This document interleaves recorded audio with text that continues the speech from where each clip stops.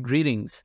One of the most important subjects in the world, and probably the most important relative to how few people are contributing knowledge to this subject or are even studying this subject, is the accelerating rate of change.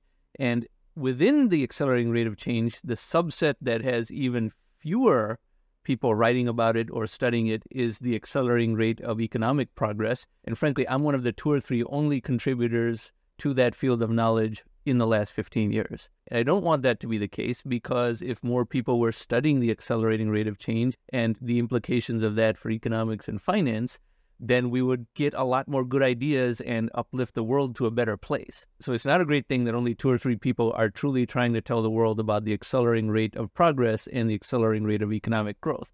But the purpose of this video is to try and get more people to think about the various evidence of the accelerating rate of change. Now, I had a vague perception of this all the way from 1980, when Carl Sagan in his Cosmos documentary series displayed the cosmic calendar.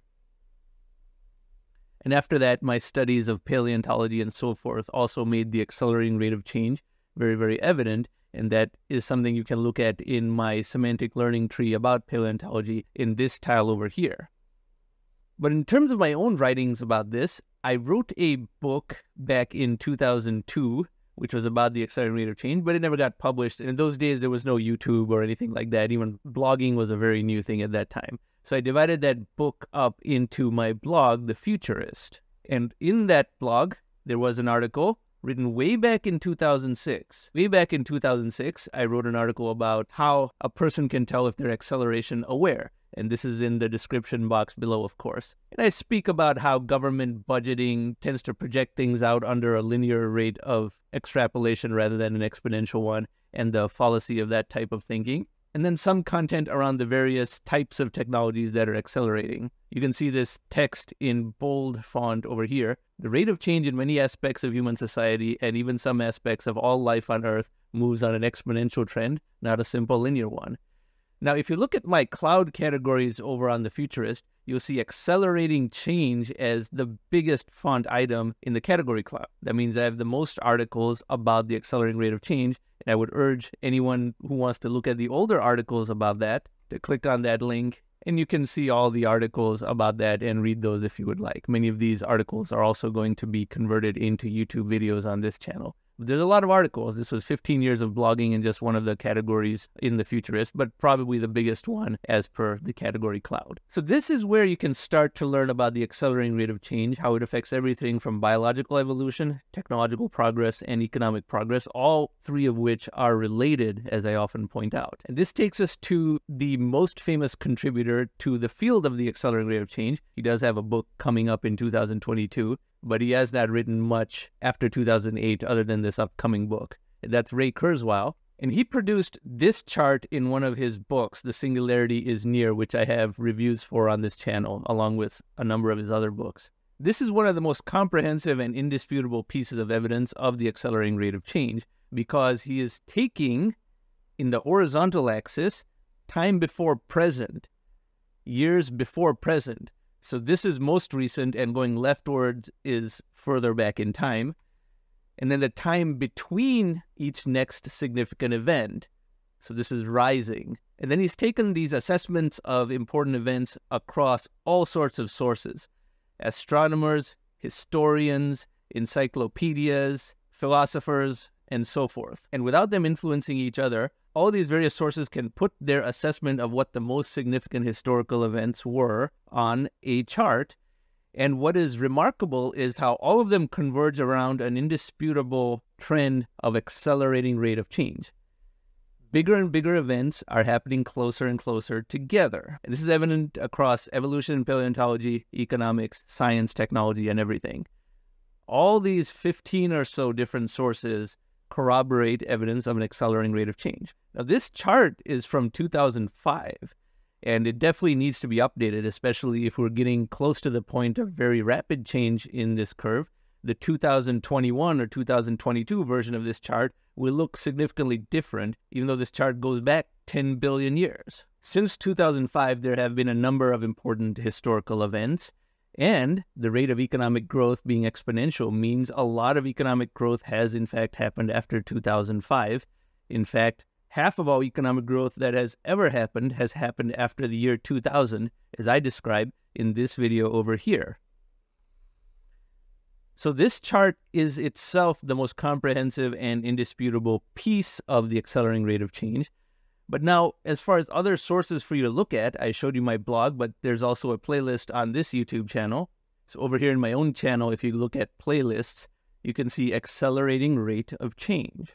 And I click on that, and you can see this long playlist over here of about 24 plus videos, and I'm going to continue to add to that. So this is another source where you can learn about the accelerating rate of change. Now, when we get to the accelerating rate of change as a subject, obviously we talk about the technological singularity. And for that, I refer you to my videos that you can see over here in this playlist. But I have a two-part video about timing the technological singularity, which you can see over here as part 1. And part 2 is what you can click on after you see part 1 from that point. But there's other ones as well. This economic growth progress one that I talked about, that is crucially important. So I'm going to click on it. And here you can see me talking about the accelerating rate of economic growth. Half of all economic progress has happened after the year 2000. And as we go into the future, this midpoint also moves forward. There will be a time in the not too distant future where we can say half of all economic progress has happened after 2021. Most of you will still be rather young by that point because that could be only 14 or 15 years away, depending how you measure economic progress. So this is very essential viewing for anyone interested in the field of accelerating studies. Accelerating studies is not a subject taught at the university level other than in my class at Stanford, which is something I teach only sporadically over there. And it's not one of those classes in a degree-granting program. I'm just a visiting lecturer/instructor type of person there. But this is some solid material to get started on, and this channel points to many other materials, including reviews of Ray Kurzweil's books. But in addition to that, how the accelerating rate of change is manifest in both technology and economic progress, because technological progress and economic progress are effectively one and the same. You can't have one without the other, and they are both mutually reinforcing and therefore mutually accelerating. And this leads to the atom thesis. That is also an important theme of this channel, because the premise of the monetization of technological deflation is that since technology is accelerating, deflation is accelerating, that means I have a robust algorithm to predict how much quantitative easing can be done without inflation, and my numbers continue to be correct and my predictions continue to be correct, while other people still think, oh, this must cause inflation because I memorized that from a book written in the 1950s or something. No, the accelerating rate of change means we can be much bolder in terms of the amount of quantitative easing that can be done, because borrowing against the future or leveraging the anticipated technological deflation of the future is much less risky under an accelerating rate of change. So I'm going to have other videos about that. I don't want this video to be too long, but I really want more people to become aware of the accelerating rate of change, and that's one of the primary purposes of this channel and all of my writing activities and video production activities going back to 2006. So we're almost 16 years into this, and as I mentioned earlier, I wrote a book way back in 2002, which I did not get published, but I still have the printout of it. I'll show it in some video over here. It is amazing that we can get as far as 2021 with so few people even being curious about the accelerating rate of change. But at least for those of you who are curious, I do want to make it seem like there is at least some material for you to look at, and some that can spark new ideas and new thoughts of your own, and perhaps even entice you to become a contributor to this field or do some research on your own and add to this body of knowledge. Now, if you find this type of subject to be interesting and you believe that these types of videos can increase your understanding of the world we live in, then I encourage you to hit the subscribe button and subscribe to this channel. And thank you very much for watching.